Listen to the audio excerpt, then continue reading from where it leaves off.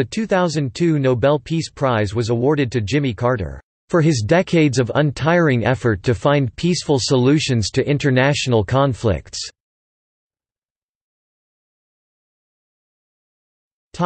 Overview.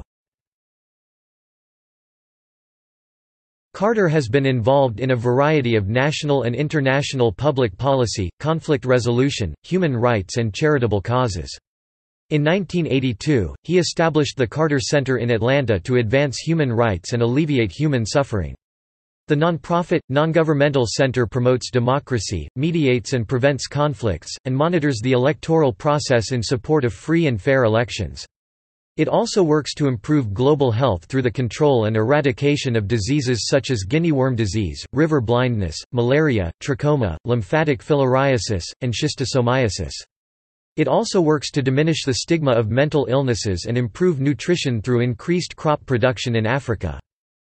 A major accomplishment of the Carter Center has been the elimination of more than 99% of cases of guinea worm disease, from an estimated 3.5 million cases in 1986 to 148 reported cases in 2013.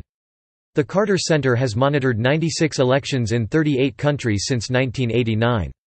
It has worked to resolve conflicts in Haiti, Bosnia, Ethiopia, North Korea, Sudan and other countries. Carter and the Center support human rights defenders around the world and have intervened with heads of state on their behalf.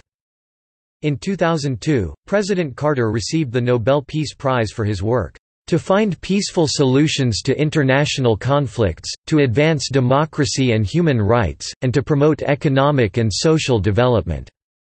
Through the Carter Center, 3 sitting presidents, Theodore Roosevelt, Woodrow Wilson, and Barack Obama, have received the prize. Carter is unique in receiving the award for his actions after leaving the presidency. He is, along with Martin Luther King Jr., one of 2 native Georgians to receive the Nobel. References